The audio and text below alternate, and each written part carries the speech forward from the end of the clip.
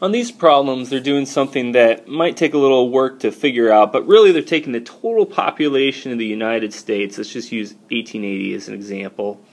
And with the whole U.S., they are drawing a line north-south and east-west, and using census data, they're taking the entire population and dividing it north-south, so that exactly half of the U.S. population live north, and exactly half would live south.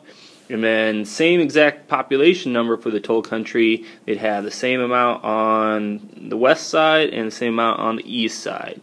And so in the entire U.S., this little location, this dot right here, that 1880, that is where it would land for that year.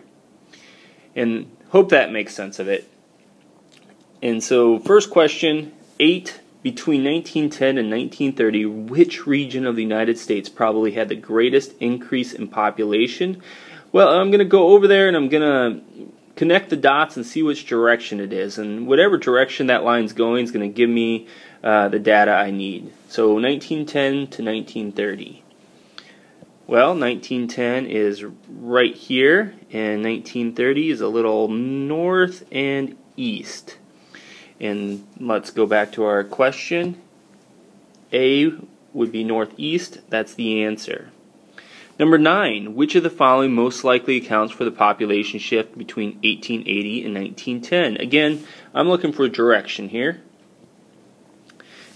1880 is right here. 1910 is this way.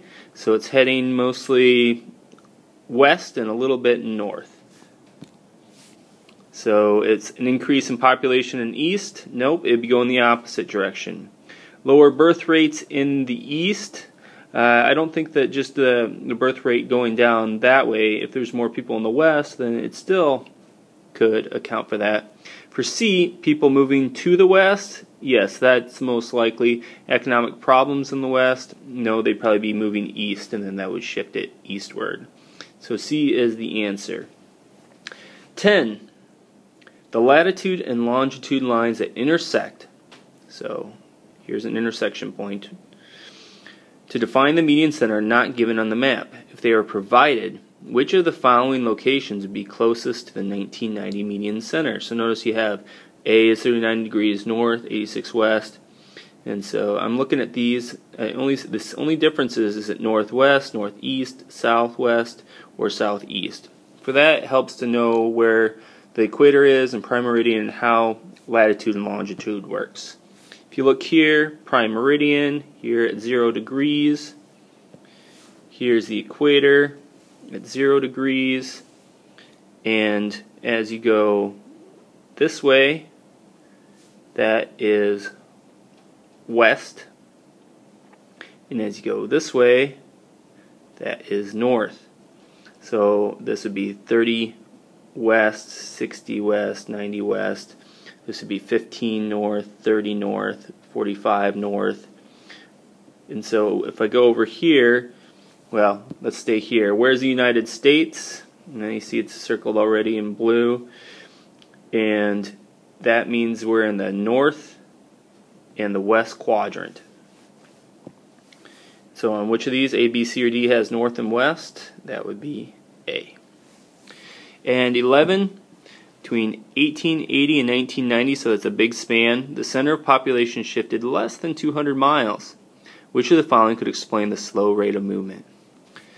During this time, there was very little population growth. No, we know just from background that the U.S. grew quite a bit from 1880 to 1990, especially due to immigration and, of course, birth rate. So it can't be A. During this time period, the borders of the United States changed very little. Now remember that this is more based on population shifts and where people are living and total population.